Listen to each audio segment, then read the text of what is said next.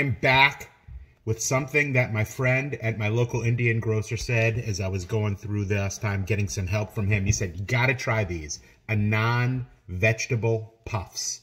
Anand vegetable puffs. I looked on this. If you can see here, it only says microwave instructions, no oven instructions. So I'm gonna microwave. Let's see what happens. All right, just out of the microwave. They smell fantastic. They look pretty good. I have no idea what I'm about to eat, but they do look puffy. All right, here we go. They smell, as I just said, absolutely fantastic. Oh, that's really hot. Ooh, ooh. I'm gonna use this paper towel here to pick it up. I want it hot though. Bring the heat. All right, let's go.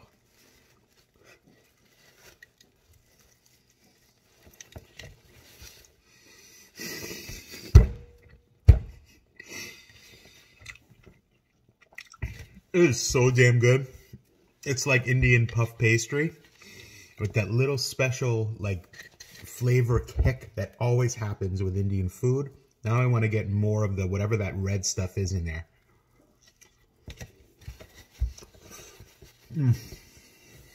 Wow. I can't believe, one, how good this tastes. Two, that it's a frozen product and it tastes this good. And three, that it can taste this good coming from the microwave. Not even baking it or in a conventional oven. From a microwave. A microwave.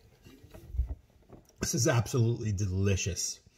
I'm so glad there's way more of these in that box because I'm going to absolutely destroy these things.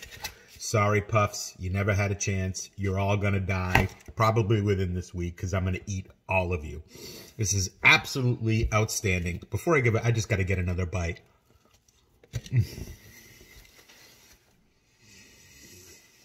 As you know, this means...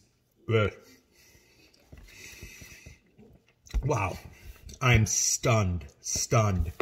This is a 9.1.